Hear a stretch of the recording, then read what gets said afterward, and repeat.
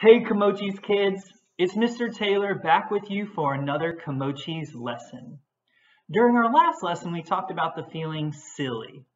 For this lesson, I want us to give a drum roll on our desks or laps for our Kimochis friend that will help us to learn about our next Kimochi, or in English, our next feeling.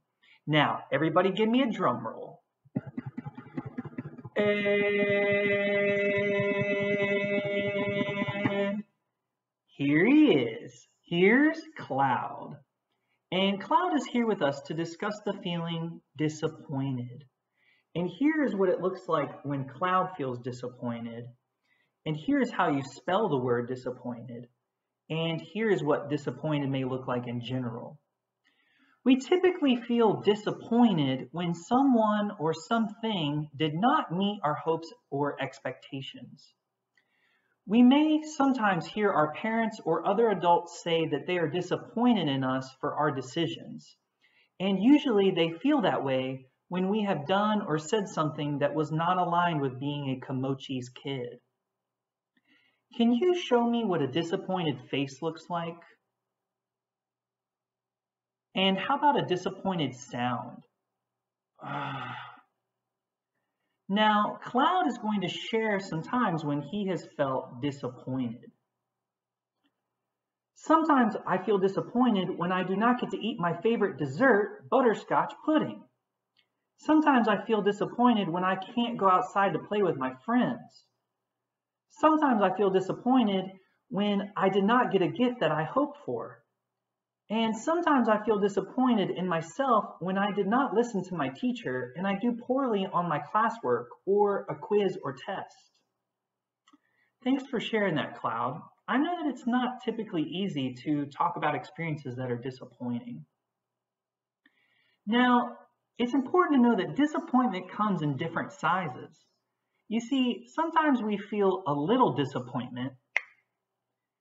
Sometimes we feel a medium disappointment, and sometimes we feel a big disappointment. And nobody likes to feel disappointed, but we all feel disappointed sometimes. Something that helps us with disappointment is saying, maybe next time.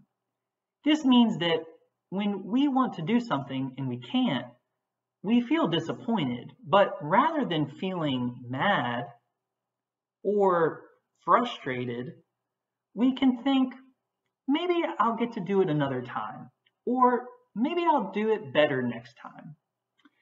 Here's an example.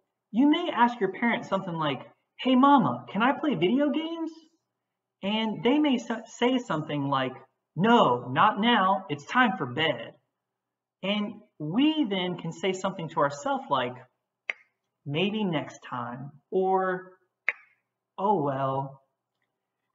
And Cloud is back here with us to say that when we stay hopeful or positive, it often helps us to feel better about the situation.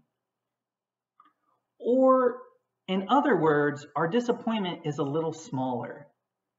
When we keep this maybe next time mentality, we are being Kimochis kids by being respectful, responsible, kind, and resilient. Now, Cloud and I are grateful for the way that you have listened during this lesson. Please take care. Remind yourself that there's always next time, and we will see you next time, Kimochis kids.